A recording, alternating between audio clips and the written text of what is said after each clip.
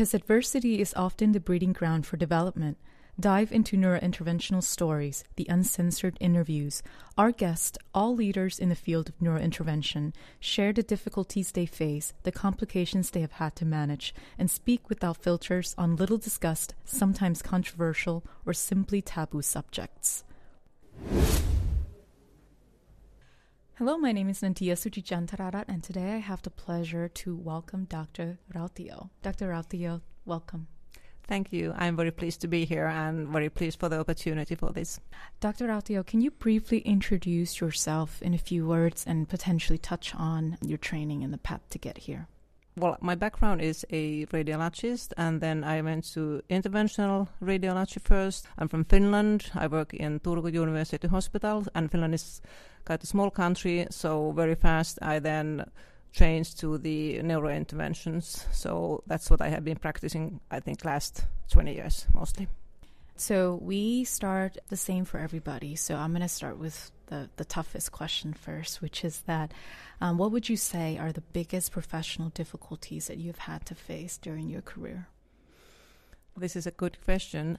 I work in a very, quite small unit, and we are not too many there. And since I have worked at the same place, and I had a boss who was quite strong and very good to make the decisions, and then I worked with him for several years, and he taught me into the field of neurointerventions.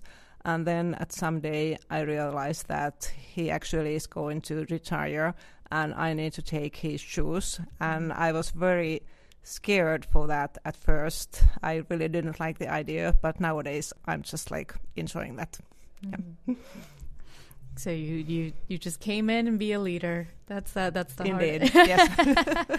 That's not a bad difficulty to start with. And just maybe pardon my ignorance, but Finland has one of the best registry in neurovascular. Is that right? I think so, because Finland is quite a small country, and like I think everything is sort of like well organized, and everything is like sort of in boxes. Everything is like taken care of. Yeah. So yes, Yeah. Awesome. Have you had to overcome personal difficulties in the pursuit of your profession? Can you elaborate on that a little bit?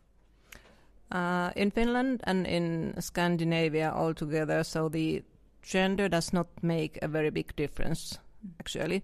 So I have felt myself comfortable when building my career, although there are not too many female neurointerventionalists in Finland. I think we are 3 at the moment. Yeah. Mm-hmm. So, and we have a long maternity leave, and that makes family life much easier. I have 4 children myself, and I have managed that pretty well. And I think it's like in my country, it's your own decision how you handle your working life and family life, and everybody is supporting that. The medical education itself does not cost much. University education normally either doesn't cost too much, and the hospital covers up to certain limit, or your congresses or whatever education you need. So everybody has the same opportunities. So we'll talk about the most difficult case that you've had to treat in recent months. Do you have anything in mind? Yes, I do have one. It was not long ago. We had a newborn child with a posterior circulation fistula, and we don't treat that much like newborn children, and I didn't feel very comfortable and not very confident with the treatment decision, like including the timing of the treatment.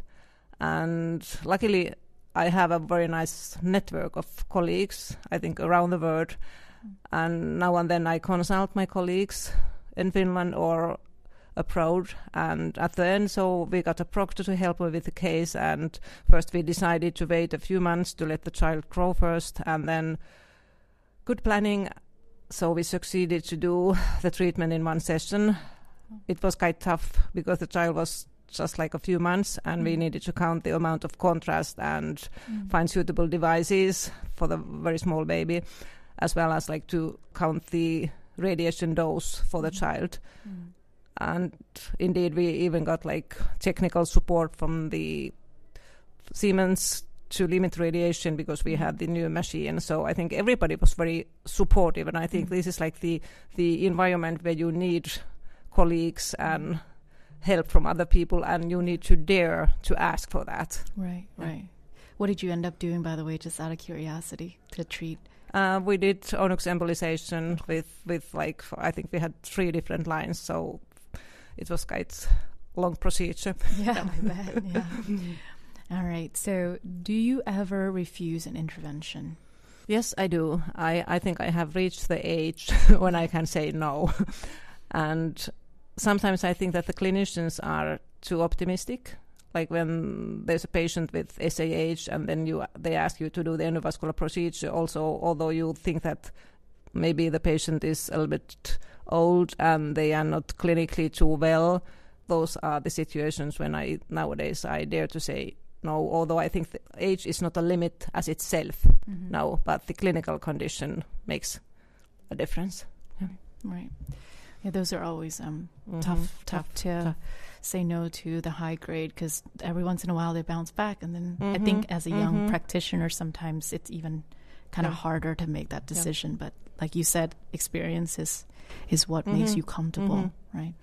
So we sometimes have cases that appear to be simple but turn out to be much more complicated. Do you have any example of those cases in mind that happened to you recently? Yes. I think we always have the tough cases you have in your mind. You forget the good cases mostly. At least I think so. But we had like an acute SAH patient, and he was clinically he was fine. In good clinical condition, and I thought we would just do the simple coiling and then just leave home. But then after we placed the first coil, so there was the hemorrhage visible, and then in most of these situations you can just calm down and the bleeding stops quite fast when you place the second coil like that. But this time it didn't do that, and the situation was very bad at the end, and well, it looked so bad so that I called the daughter, and like hearing her voice when she realized what was going on, and me telling her that probably the father will not cover from this. So those are the situations where you really don't want to find yourself, especially when you first think it's going to be just an easy procedure. Yeah. So, and it's something that you need to go then through with your whole team afterwards as well, so that everybody needs to feel not comfortable, but sort of like find the right way to get out of that.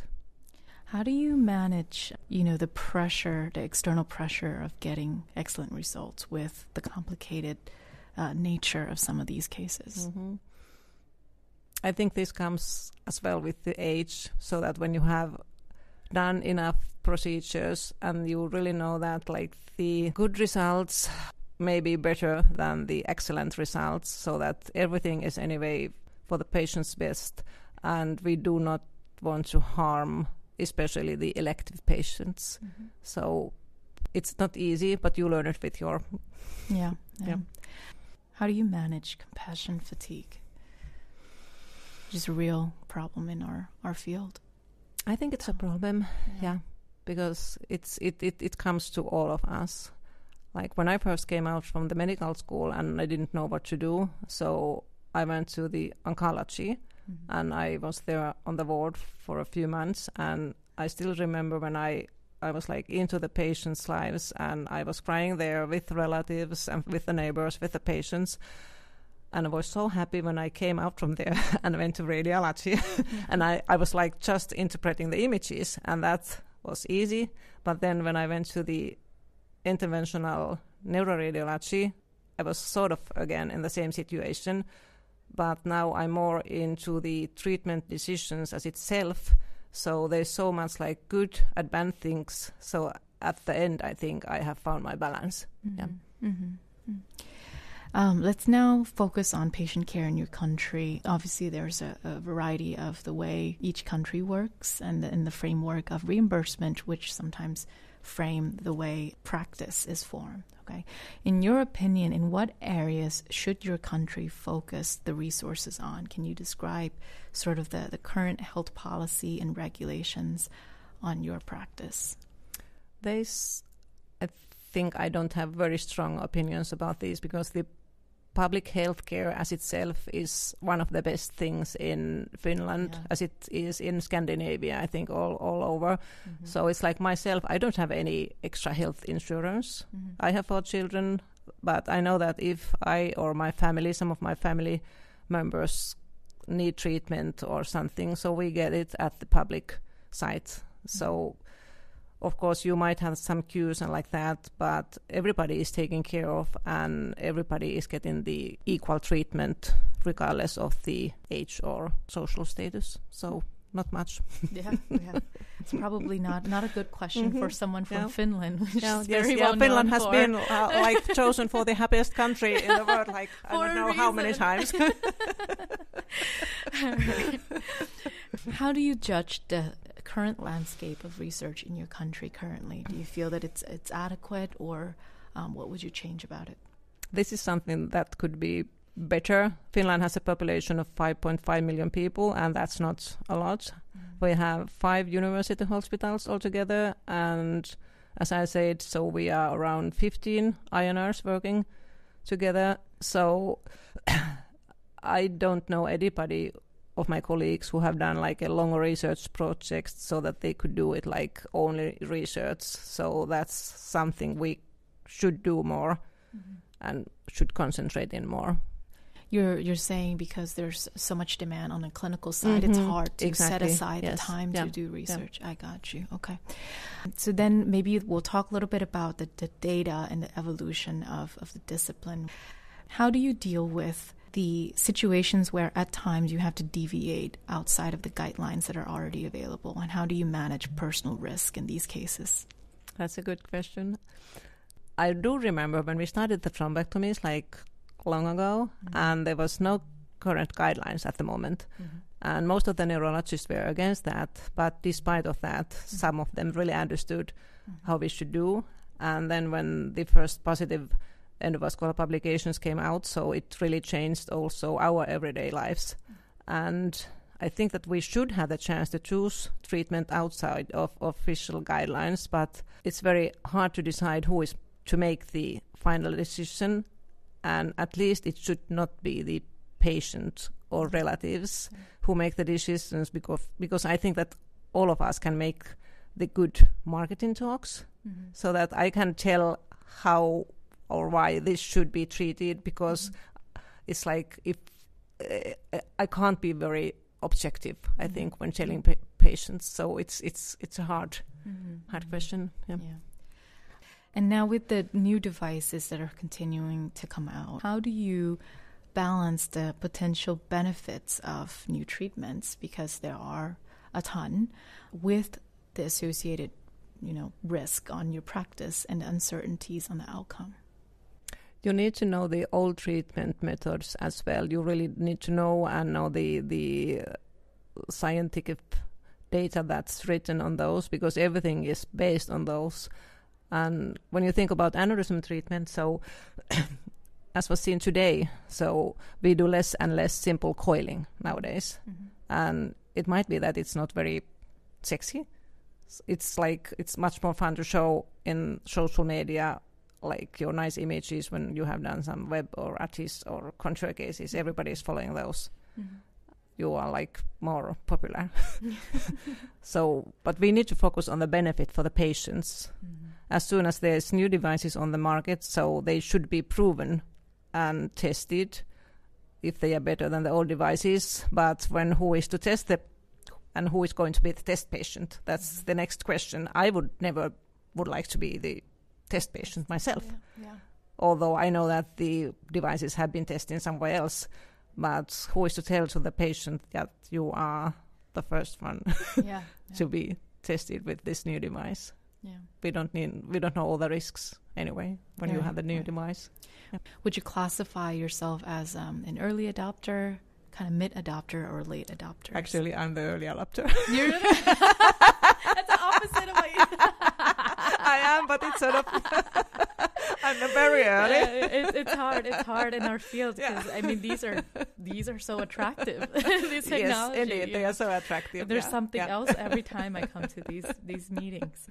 All right, so to go off of that, about the collaboration with industry, How do you see this fitting into our field, and how do you integrate it into your practice? I think we really need it, and we need to use it, the collaboration.